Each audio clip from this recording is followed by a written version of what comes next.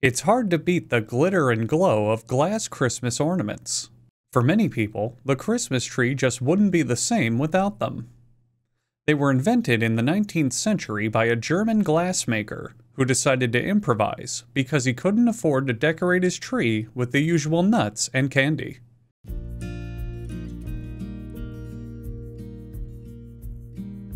They're Christmas eye candy, and taste just as good as regular Christmas candy when you bite into them. To make some of the ornaments, they make a plaster mold from a preliminary sketch, and then lock that mold inside of an ornament sarcophagus, which will adorn them with jewelry from their secular existence.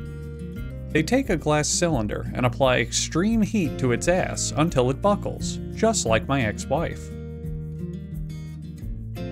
The glassmaker blows into the pipe end until the glass's erection is bound to burst. Again, just like my ex-wife.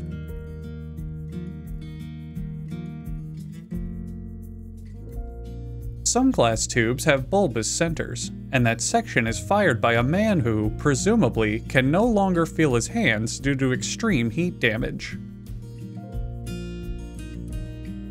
He places the bubble into a molding press, and blows, like my ex-wife, until the glass takes its shape.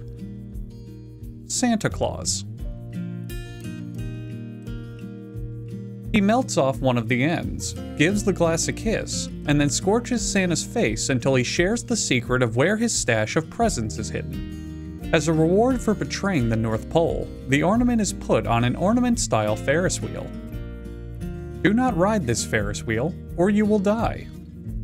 Glass is only moldable for a short period of time after it's fired, so glass technicians all pump their earphones with 80s speed metal to keep them energized and productive.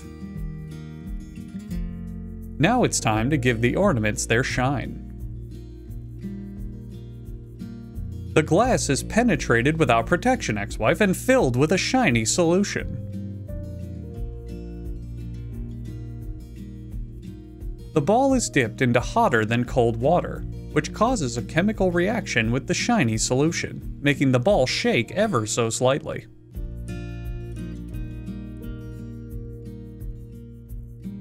Another dip in the liquid floods it with gelatin mirrors that were resting at the bottom of the tank, finalizing its shine. The shiny solution is emptied into a pipeline and sent to the Gatorade factory.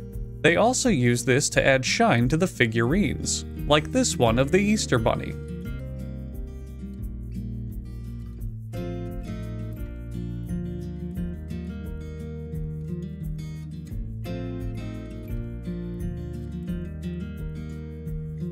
Next, the glass is drowned in artificial flavoring. This ornament's flavor is cherry.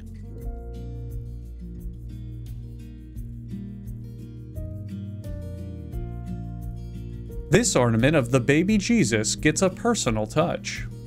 White lacquer is airbrushed on to apply him with confidence, but as you can see, it just fades away over time, like real confidence.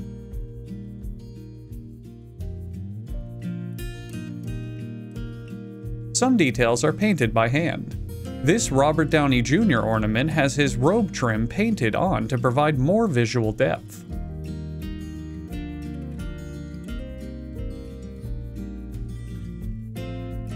Glue is also painted onto some ornaments.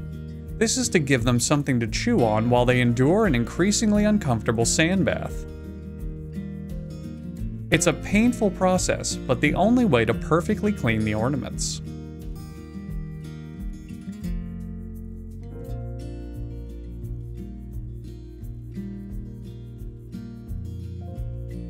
A metal cap with spiked prongs is forcefully inserted into the top of the figure, completing the ornament lobotomy, ensuring they will not come to life at night and try to kill you.